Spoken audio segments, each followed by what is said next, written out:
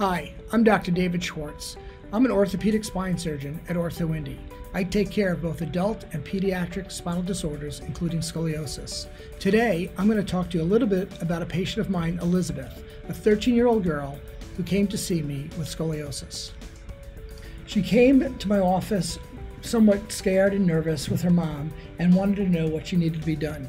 First, I explained to her that approximately 10% of children have scoliosis, and only 10% of these children actually need to have surgery.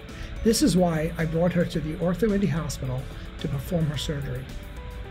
One of the reasons why I perform the surgery here is we have the most up-to-date, state-of-the-art facility and equipment in the entire country.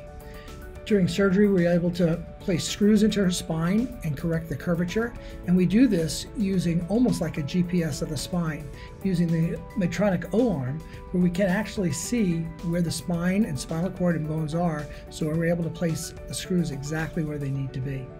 We usually get the patient up the night of surgery, get them walking, and usually within 3 to 5 days, we're able to get them home and back to normal activities within 2 weeks.